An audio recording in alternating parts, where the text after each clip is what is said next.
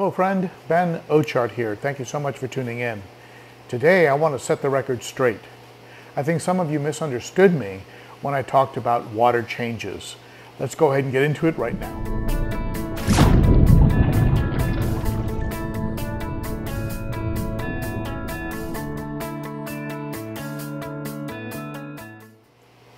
I think when I've gotten into suggesting the use of pre-filters to extend the amount of time between the maintenance of filters like canister filters, or when I've gotten into deep substrates and how I feel that they can actually help with things like beneficial bacteria, and in particular when I talked about testing our water to make sure that we're not doing unnecessary water changes, I think people might have taken that to mean that they shouldn't do water changes as often, as regularly, maybe that they should avoid or do fewer water changes, and they may have gotten the impression that water changes are exclusively for the reduction of nitrates, and that's not true. The truth is that water changes serve a variety of purposes. And one of them is the removing of hormone, pheromone type products that fish can secrete, especially if you have a male tank, let's say you had a female in there, and it was getting the males stirred up and creating aggression, certainly reducing or removing those excretions, those pheromone, the hormone type products from the water would serve a purpose. Another thing to keep in mind is that minerals, which are vital to our fish and which over time settle in the aquarium and are no longer available to the fish through through the way that they osmoregulate, the way that they move things into their body, those minerals become unavailable as they settle to the bottom of the tank. And the only way to really replace those minerals is either with additives or with water changes. And of course, you do reduce nitrates, assuming you're not getting a lot of nitrates out of your tap, right? You do reduce nitrates when you do water changes. Now, how low do nitrates need to be? That's a topic for another video, right? But I'm hearing numbers as high as 300-400 parts per million before we really need to be concerned.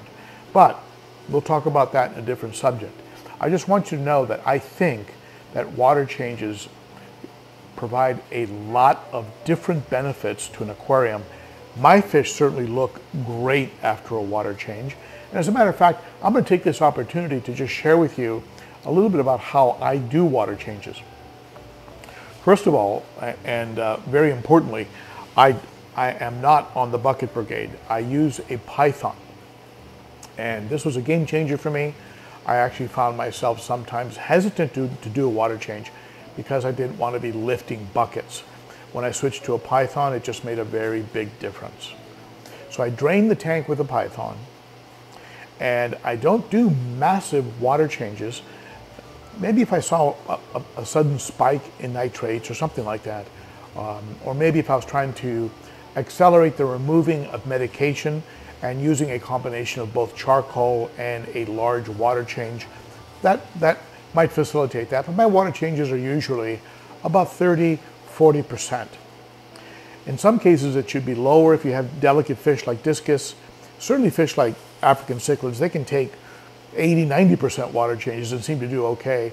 And they actually seem to really enjoy water changes. They seem fired up after a water change.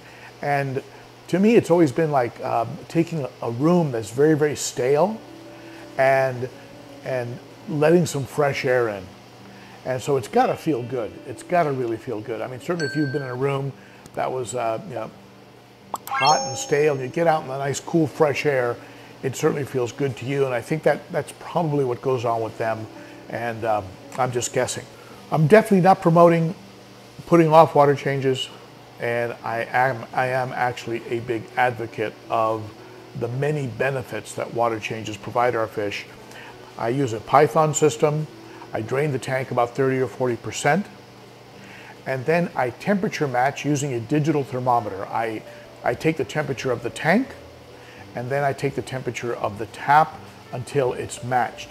Now, before filling the tank, if it's a tank that's 100 gallons or less, I'll treat that tank with something like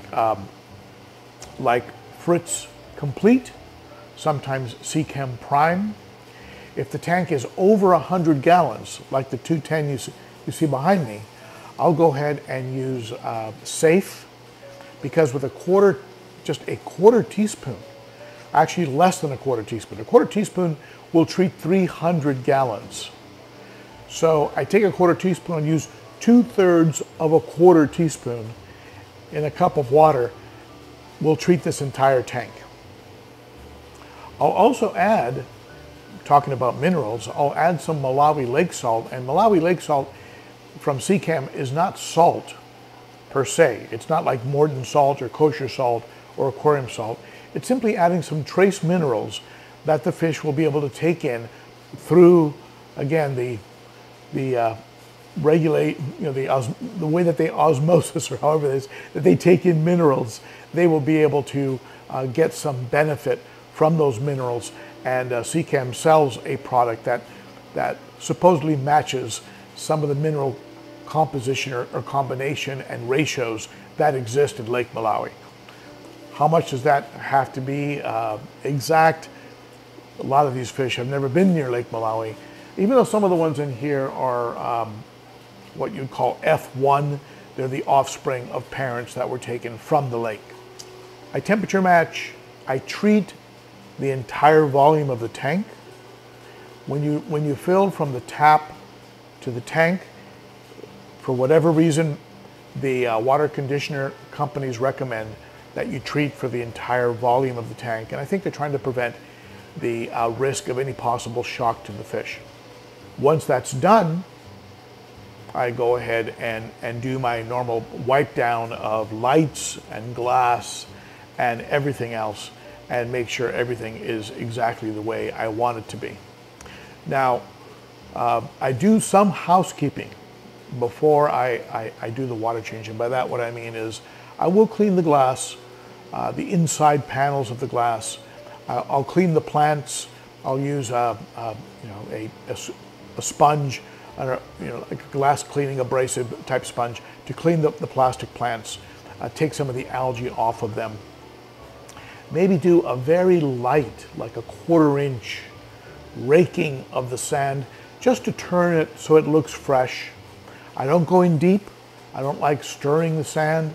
I am trying to grow some bacteria down there, so I don't want to disrupt it too much, but I will do a very light, just a light rake of the top, which really doesn't go below a 1/4 inch.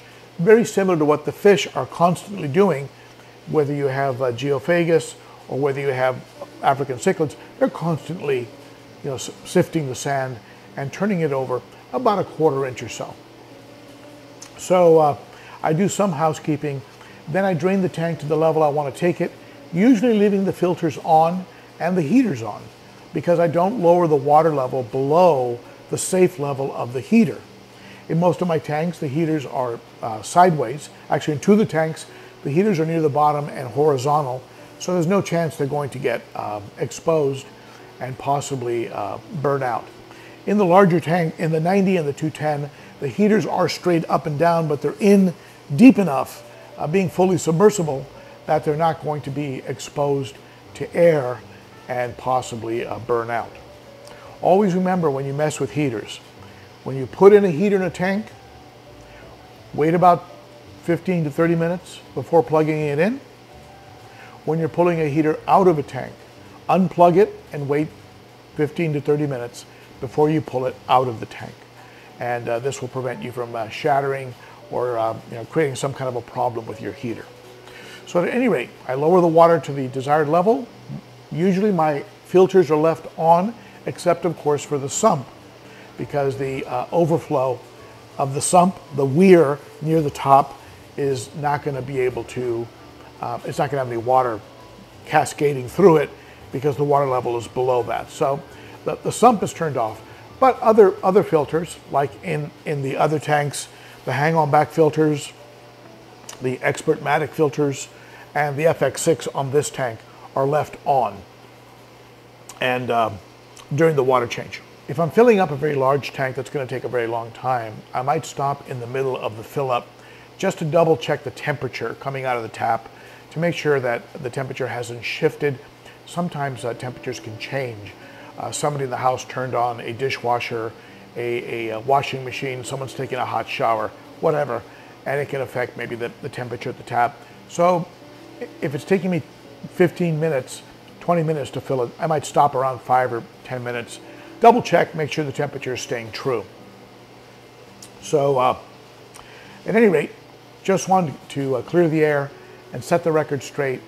There are many reasons why we do water changes, not just the reduction of nitrates, and I am a big advocate, and I observe in my fish a noticeable improvement in both color and activity after a water change. So I am a big promoter of water changes. Do some people do them too often? I'd rather you do them too often than not enough, and I'll leave it at that. If you have thoughts or comments about this subject, comment below.